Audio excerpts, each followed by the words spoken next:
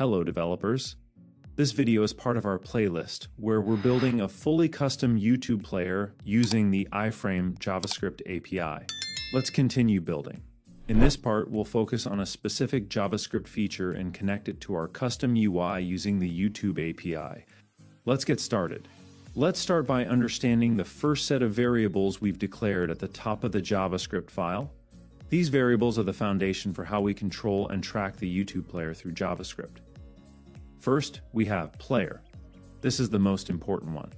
It will hold the actual YouTube player instance that we create using the IFrame API. Once the player is initialized, we use this variable to control playback, volume, progress, and everything else. Next is duration, which we set to 0. This will store the total duration of the video in seconds. We'll use it to calculate percentages for the seek bar and to format the time display next to the progress bar. Since we don't know the duration at the start, we initialize it as 0. Then we have last volume, which starts at 100%. This is used to remember the previous volume level before the video is muted. So when a user clicks mute, we can bring the slider to 0. And when they unmute, we restore the volume to what it was before. Finally, we declare seek bar and volume slider. We don't assign them values yet. Instead, we'll store references to these elements later when the player is ready. This allows us to update their values, styles, and interactions more easily from different functions in the script. On YouTube IFrame API ready. This function is the very first thing the YouTube IFrame API looks for when it finishes loading. You don't call it yourself. You don't attach it to an event. The API automatically runs this function as a callback when it's ready.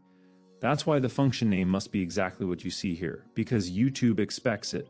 Inside this function, we are telling YouTube to create a new player instance on our page. We are not using a traditional iframe. Instead, we've given YouTube a container in our HTML, a div with an identifier where the player will appear. Here we are saying, create the video player and place it inside this container. Then we configure the player using a set of options. The first option is the video identifier. This is the unique code for the YouTube video we want to load. You can replace this with any video identifier from any public video. Next comes a group of settings called player variables. These variables control how the player behaves visually and functionally. We are turning off the default controls because we are building our own. We are disabling branding to make the player look cleaner. We are hiding related videos, so no suggestions appear at the end, and we are turning off the default title and video info. All of this makes the player minimal, just the video itself.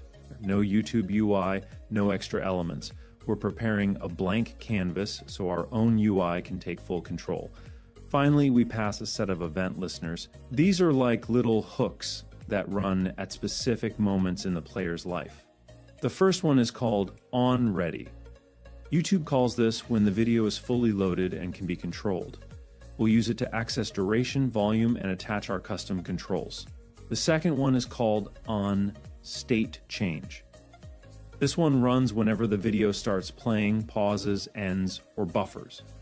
We'll use it to update the UI, like switching icons or showing the play overlay.